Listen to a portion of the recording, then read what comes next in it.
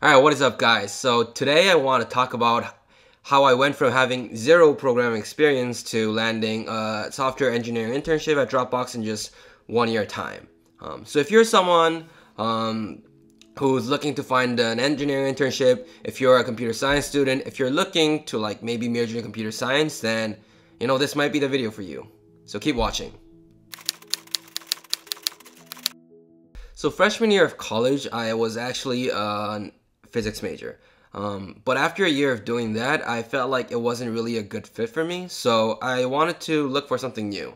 I always had an interest in technology, and I saw that Cornell was offering a major called information science, and it just looked like a good fit for me. So spring semester of my sophomore year, that's when I like really changed my major. So in January of 2017, I enrolled in Cornell's introductory computer science course, which was taught in Python.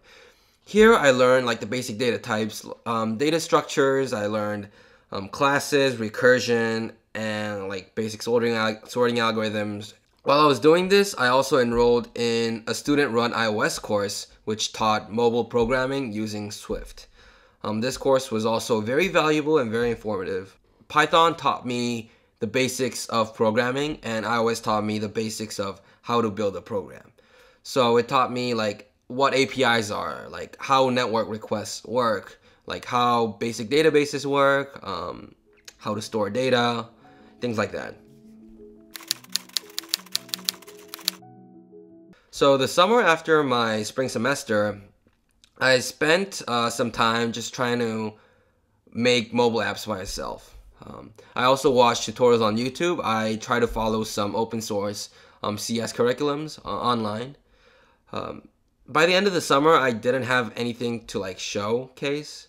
I hadn't built a complete app. I hadn't shipped anything. I didn't finish any of the CS curriculums that I started. But it's fine because it helped me keep my like coding skills in shape and helped me make sure that I don't forget anything that I learned the semester prior.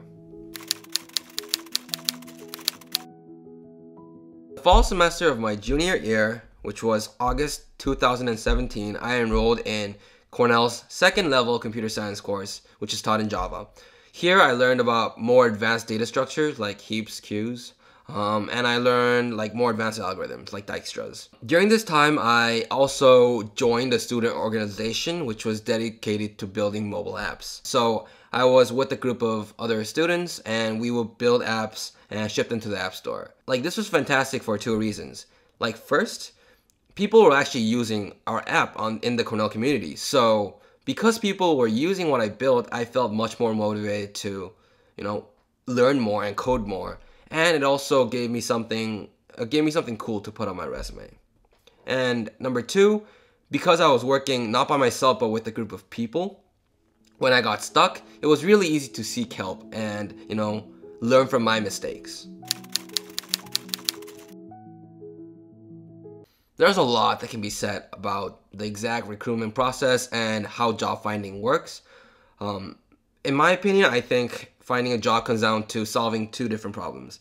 The first is getting the interview, and the second is doing well on the interview. So for me to get the interview, there's a number of things that I try to do. I wrote cover letters. Like, I try to come up with like very creative cover letters.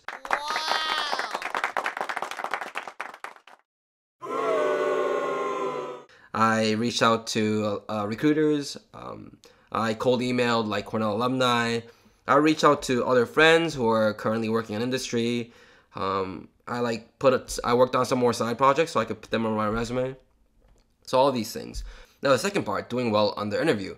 Most software engineering interviews consist of like a coding problem. So I spent a lot of time, practicing and solving practice interview questions on sites like LeetCode and HackerRank. Something that I tried to really focus on was my communication skills, because I felt like that was something that could, make me stand out amongst other candidates. In the end, I applied around 70 different companies, and 3 of them got back to me for further steps. For Dropbox, I had a couple phone interviews, and I had a round of on-site interviews, and I got back with an offer from them in early March of 2018.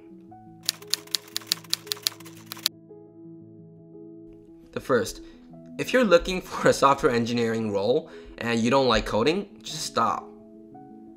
Number two, instead of working on projects by yourself, try working in groups of people.